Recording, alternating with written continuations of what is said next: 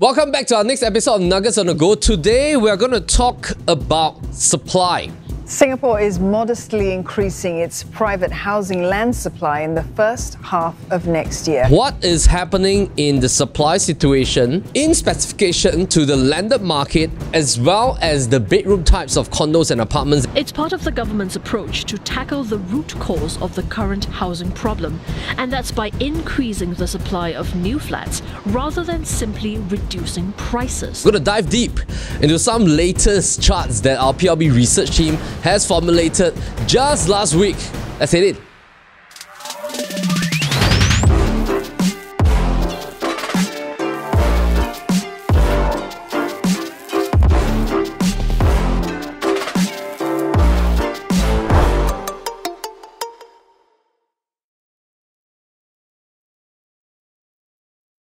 So we just completed our landed webinar at the tail end of March, and thank you for those who have participated in the webinar. We've seen a lot of attendance because on that particular day there were concurrently about 480 of you that stayed throughout the entire 1 hour landed webinar, and we had a lot of questions, we had fun, we did a lot of Q&A as well as some quiz time during the webinar, so thank you for participating.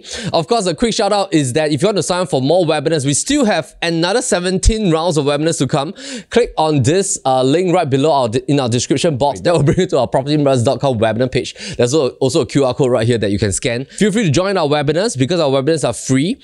And most importantly is that the start of our webinars has no product push because it's mainly on knowledge sharing as well as opinion sharing. Now, today we want to dive deep into this particular topic that I have talked a little bit during the landed webinar, but I'm going to dive deep into some brand new charts. Let me just show you what are some of the brand new charts that we're showcasing here, because these are fresh out of the oven from our PLB research team. We have broken down basically all the condos and apartments that were created in the last 23 years, and we segregated them into the bedroom types, and we did a third segregation into freehold as well as 99 years. So we grouped them according to tenure. Freehold 999s, we group them as 1 in the red color zoning. And of course, the blue bars that you're seeing are 99 properties.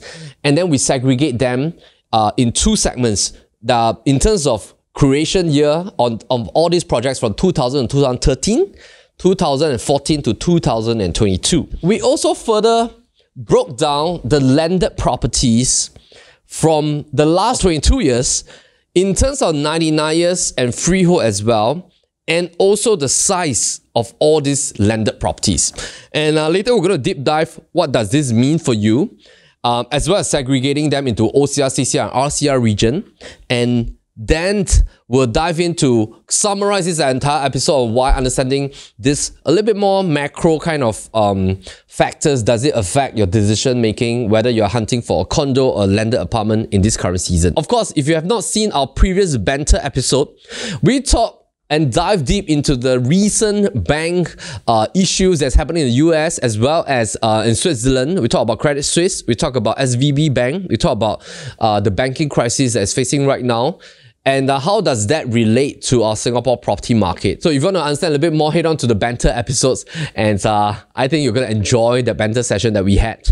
Now, coming here, landed property is a very different property. So a quick understanding about landed homes is that landed as a property, whether you are buying for your stay or as an investment, it falls under this quadrant 1 category. Now, quadrant 1 category belongs to properties as a form of asset that are high growth but low rental yield. That is, of course, pulling up from a helicopter view, looking at residential properties as a whole. Of course, if you were to ask me which kind of properties has the best rental yield, I would say that it is HDB apartments. Why? Because the entry price of a HDB apartment is low. And of course, for those of you who have owned 2 properties, if you might be holding 1 HDB and you are holding 1 private property, and of course, some of you might be puzzled, hey, how do you achieve that? Because on the ground, you might have thought that, hey, it is impossible to own a HDB and a private property at the same time. But yes, it is possible. There are various ways of doing it. But in summary, the way to own a HDB and a private property is by 2 ways. Number 1 is that you have to start from the HDB route first. Own a HDB, hold it for 5 years, fulfill the minimum occupation period, and then you can buy a second property, which is a private property. Of course, nobody can own 2 HDB. You can only own 1 as a couple. And even if you're a single person, if you own a HDB resale property when you bought it at age 35, at 40 years old, you can pay ABSD and buy a second property, which is a private home. And then you can move to your private property, you can rent out a HDB. Now, there's also a second way to do it is, of course, using the owner-occupier method. Own the HDB from the start, hold it for 5 years, and of course, the occupier can come out to buy a private property. Of course, that is subjected to, in the event if any HDB rulings change, you have to take note that, of course, this method is subjected to future HDB changes, and the sole discretion belongs to HDB as well. Now, coming back to this 4 quadrants, HDB property belongs to, maybe make a guess which quadrant, and I'll give you probably 5 seconds to just make a guess. Which quadrant does HDB property belongs to? Which quadrant does landed homes belongs to? And then which quadrant does small condo and apartments belongs to? So you're right. If you have guessed Q3, that is correct. HDB properties falls under the category of Q3, quadrant 3. So they belongs to low growth but high rental yield. Now, I'm not talking about the fact that you have waited 5 to 6 years for a BTO. Now, if you have bought a BTO, congratulations, because BTO so far, it has performed very well from the date of purchase until the MOP date when you want to exit. MOP date or maybe later, it definitely will have appreciated from your entry price as a BTO until your MOP date. Of course, you might have waited 4 to 5 years for your construction, and you need to stay another 5 years for MOP. All in all, you're waited for about maybe 9 years or 10 years. It will definitely be much higher when you exit compared to your entry price as BTO. I'm talking about the fact that if you were to have purchased a resale HDB, 5 years of MOP period later, in terms of growth rate, it is not as fast as private properties or landed homes. So why are HDB apartments belonging to Q3 is because the overall quantum entry price is low. So for example, if you bought a HDB apartment at 500,000, 6 or 7 or 800,000, but the amount of rental that you collect every month, if you multiply by 12, and we're talking about gross rental yield, of course, there's various calculations to calculate net rental yield because you have to shave off your agency fees, your property tax, your maintenance fee, and all that kind of stuff. But gross rental yield is considered as a very high, usually 4 to 6 or even 7 or 8% in terms of rental yield. Now, when we look at small apartments, some of the small apartments fall under quadrant 3, some of course fall under quadrant 4. But generally speaking, when we talk about landed homes, they fall under quadrant 1 because they are high growth and the entry quantum is high. For example, if you get an inter-terrace minimally for a Cat 1 inter-terrace that is meant for rebuild, you're going in at about $3.6 to $4 million for OCR landed home.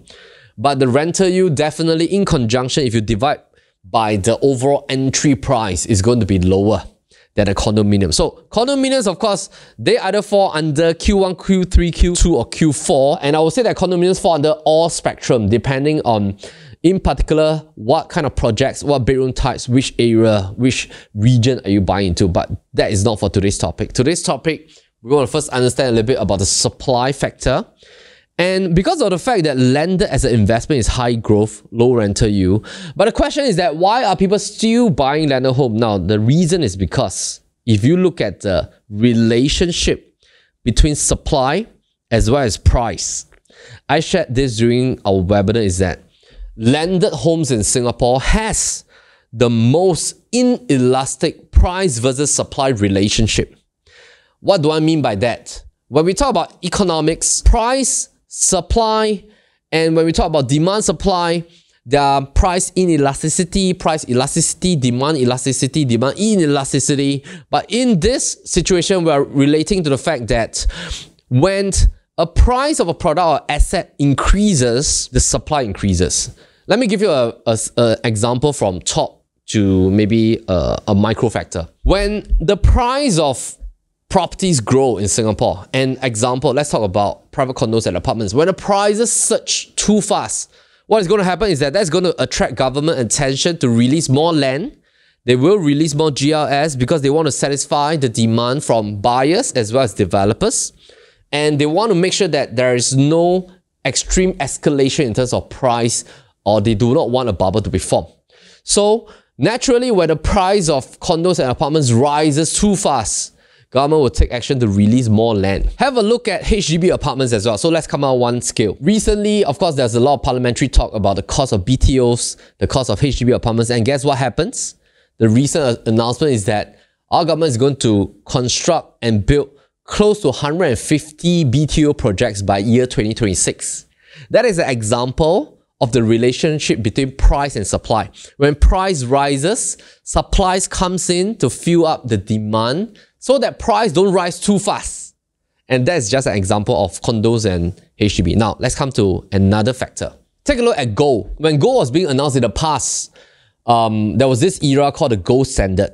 Gold predominantly before 1971, before the gold standard was eradicated, before US currency became the dominant global currency in the world, every country and every Federal Reserve and every central bank will keep gold at their vault as base currency. So everybody's currency is based on the amount of gold that you have in your central bank. But after 1971, gold standard was removed. US dollars calls the shot. That becomes the global currency. That is a whole new topic about how it escalated to today's money supply issue, that we have too much money supply. Our inflation is rising so high. I mean, just have a look at the latest inflation figures in Singapore. It's at 5.5 to 6%. That's just a CPI inflation figure in a basket of goods. But let me just give you an example. From 1971 till date, inflation and asset inflation has been the major dominant issue. And how do you relate this? Just take an example of the price of a vehicle 3 years ago in the year 2020. Your $300,000 in the past could have bought you maybe a luxury car. But your $300,000 today could only probably just buy you half a luxury car. That is just an example of inflation. Of course, we have COE and all that kind of stuff, but it's just an example of how inflation reduces the real value of your money. Though your nominal value, your $300,000 is the same, but your real value of $300,000 technically is being inflated by the increase in money supply. In the past, when gold was the gold standard, a lot of gold miners flood in to create more gold, to dig more gold, to hunt for more gold, because they want to be part of this game and system in order to enjoy the price appreciation. But when we look at landed homes again, today's context, let's just have a look. Landed homes are at this current graph. It has not increased since 1995 in terms of the overall landed supply. The supply has sort of plateaued, especially since 2011 until today. There's about 12 years already of plateau, and there's no more government land sales on new land. In fact, the latest one that I've seen was this project at Hougang. That's Parkwood Collection. I think it's fully sold already. Cluster strata home, beautiful homes, 99 years, released by government, but that was for a cluster strata concept. That is as good as you get. You don't get large plot of GRS land for freehold 999 years, pure landed homes. And I'm talking about pure landed properties that are freehold 999 years. You don't get that increment in supply anymore. And that's the reason why landed home in Singapore has the most restricted amount of supply.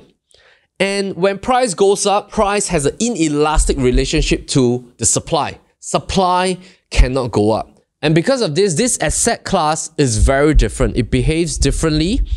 And when it behaves differently, it became a very, very valuable asset in the sense that if you were to hold a landed home, you are more or less assured that in terms of an asset value, it's going to appreciate stronger, better, and faster through time compared to the other two asset types, which is, of course, condominiums and HDB apartments.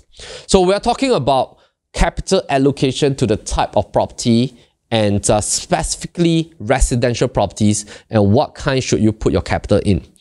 And this is also an illustration of weaker money going into stronger money. So in economics as well, the weak money will always flow towards the strong money. Similarly, people who have capital in weaker assets, they want to divest and switch it to a stronger asset, which is why you see that pull and push from HDB apartments. People want to upgrade to a private property, and then they want to upgrade to a landed property. It's because they naturally identify in terms of price upwards growth and valuation growth. They will naturally know as a consumer, as a buyer, as a property investor, you will naturally figure out once you're in the property scene that, hey, why is it that condominiums appreciate faster than my HDB apartment? And once you own a condominium, you realize that, hey, why is it that the landed property appreciates much faster than my condominium? So this relationship shows in terms of the results on the ground. And that is the reason why we said that in terms of price and supply, that forms the relationship of price appreciation as well. So this forms the rationale on why landed homes appreciates much faster in terms of time spent and ROI in terms of valuation appreciation. Now, so we talk about in some of our Banter episodes, if you're following us, I think that was in session 1 or 2, we talk about the type of new launches that has been created before 2013 and after 2013. That was because of TDSR measure. Developers started building smaller and smaller apartments. But let's have a look at landed homes. So as you can see, there's a very high focus on semi-Ds as well as corner terraces, and that is of course populated by this bar right here. We purposefully segregated this in a few key segments. Number one, 1614 square feet is the entry subdivision requirement for an interterrace. So interterrace minimally has to be 150 square meters after subdivision, so we categorize it here. 2152 square feet after subdivision, meaning that if any developers or even yourself, you do buy a big plot of land, and if it qualifies for subdivision, for you to cut it out into 2 semi-Ds, or maybe cut it out into 1 interterrace and 2 corner terraces, the minimum is for a semi-D to have at least 2152 square feet. So we categorize it here. The minimum for a detached to be subdivided into a detached is 400 square meters. So we categorize it as 4306 square feet. So based on this, basically you can see that there's a very high creation volume in terms of semi-Ds, as well as of course some corner terraces will also fall into this range. What we want to see here is this. The entry level into a landed property market are interterraces. So entry level meaning that people usually when they want to get into the landed market, and if let's say they have a first wave of requirements that firstly I want to own a landed property, but I can only afford something in the range of maybe 4 to maybe about 5 odd million, then they will have to kickstart from the interterrace range. And if let's say they come in with about 5 plus to 6, they can kickstart from the semi-D range in the OCR region. And we're talking largely about the OCR region like D19, D28, some key areas maybe like Springfield or D13, you might be able to get some of these properties. But what we're trying to say is that if you look at this, in terms of population, overall, the semi-Ds and the corner terraces, they own a large chunk of supply. But I know that it doesn't matter because we're now talking about micro already, because in totality, there are only 73,000 landed homes. 3.5 million Singaporeans can qualify to buy that. If there were to be just 10% of Singaporeans that want to buy a landed home, you're looking at 350,000 Singaporeans that can qualify to buy 73,000 landed homes. And take note that when we talk about landed properties, there are various groups of people. Firstly, foreigners who qualify under SLA approval, if let's say SLA deems them under the LDAU policy that they contribute economically to Singapore, they allow them to buy landed home, they fall under the first spectrum. Number two, existing landed home owners, most of the time they do not sell their homes. They pass on to their children for legacy. They tear down and rebuild. They might buy more landed homes under their children's name. And most of the landed owners, because they have enjoyed appreciation over the years, and they enjoy such a big space over the last 10, 20, 30 years, they do not sell their landed homes and they keep it. And then they restructure their portfolio in the sense that they might buy a bigger landed home or they might downsize to a smaller landed home. But most of the time, what we notice is that when an existing owner is already in the landed market, they tend to stay in the landed market for a very long duration. Number three, you have condominium buyers that aspire to buy landed homes. Number four, sometimes we see HDB apartment upgraders going straight into the landed scene. And of course, when you look at that, and then you look back at this supply, you will then also start to realize that in terms of the inelasticity between price and supply, this gets even more true. When we come to a micro level, so we have this chart, which is the total amount of landed in each district, as well as the entire island. So we have a total figure of 73,000 here. Let me zoom in for you. This is after we have compiled District 2 all the way to District 28. The number of detached homes falls in the range of 10,000 homes. Semi-D homes, 22,000. Terrace house, 40,000. Now, terrace homes, we're talking about intermediate as well as corner terraces. And though you see that there are 40,000 homes, but these are the most sought after in terms of demand because of the palatable range. And the moment that you want to move into semi-D, you realize that semi-D has only about 22,000. Now, of course, the final one, which is the most high quantum range, will be 10,000 units. So if you break it down like this, you realize that actually there are not a lot of choices in the market, and that's the key reason why whenever you look at the landed market, sometimes you're out of choice, and sometimes you realize that it's not easy to buy a home in the market because a lot of times people that already own landed homes, they have no motivation to sell unless they want to move bigger, they want to switch to a different district. And this probably will then help you a little bit in terms of ascertaining in terms of supply and price relationship, as well as supply and demand relationship, because landed property is already a class of its own. We talk about this in a lot of our Nuggets on the Go episodes before. And importantly, when you want to get into the landed market, it's also very important to understand this concept is that landed properties are high quantum properties. So when you want to exit 5, 8, 10 years later, it is actually an art and a science to ensure that when you buy something at this point in time, you have to know that this is a high quantum property, it's a high quantum asset. Though for the very fact that there is demand and there's very limited supply, but because it is high quantum, you definitely need more time to find the next buyer. And the higher the quantum of your landed home goes, the more time it is to find a buyer. Because if you hold an inter-terrace that is valued at, let's say, $5.5 million now, compared to holding a detached home that is $9 million. Your potential audience that's going to buy a detached home has a $9 to maybe $11 million budget, compared to your buyer that's going to buy your inter-terrace has a $5 to $6 million budget. It is much easier to find a buyer with an inter-terrace budget compared to a buyer with a detached home budget. The reason is because, firstly, 9 to 11 million, the audience size will shrink.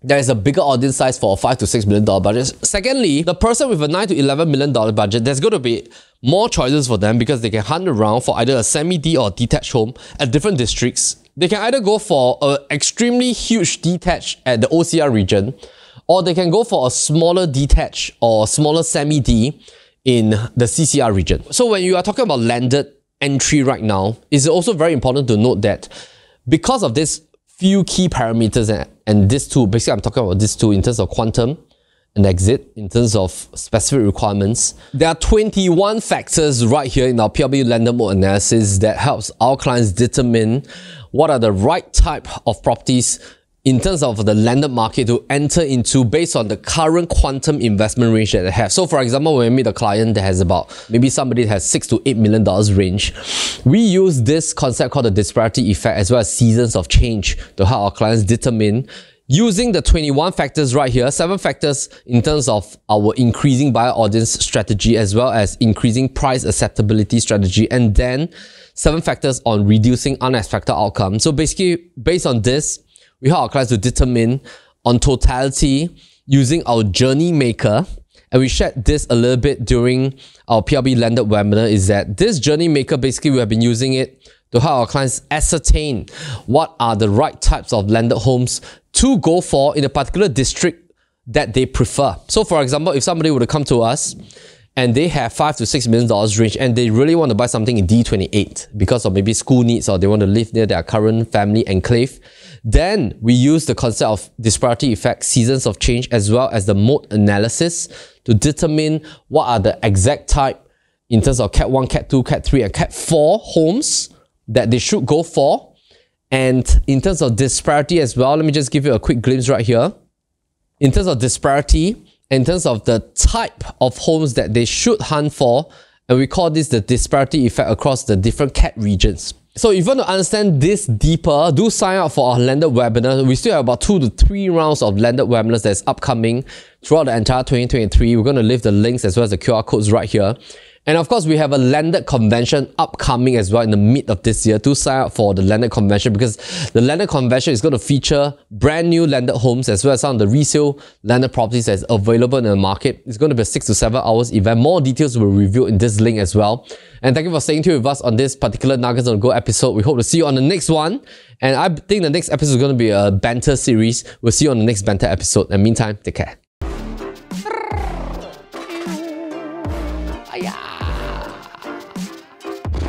There's a bird in the studio. Oh, yeah. My cardigan is making me very hot.